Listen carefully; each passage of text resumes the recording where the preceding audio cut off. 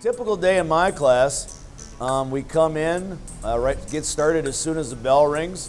I cover some pertinent information. I might possibly run a demonstration on an assignment in the shop.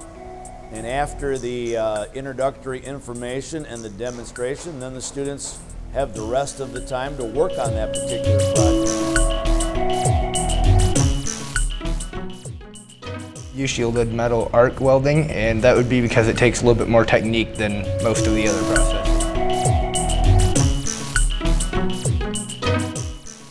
It's going to be challenging.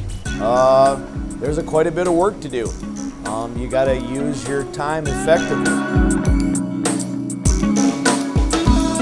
You don't really have to have a whole lot of skill coming in, but good hand-eye coordination is a good skill. Some basic math skills are always good. Those are a couple of things that would be beneficial, that would help you out.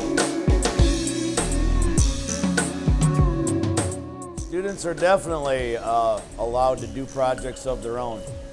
If you've got something that you would like to make, we encourage you to do that. There are a couple of student organizations you can get involved with.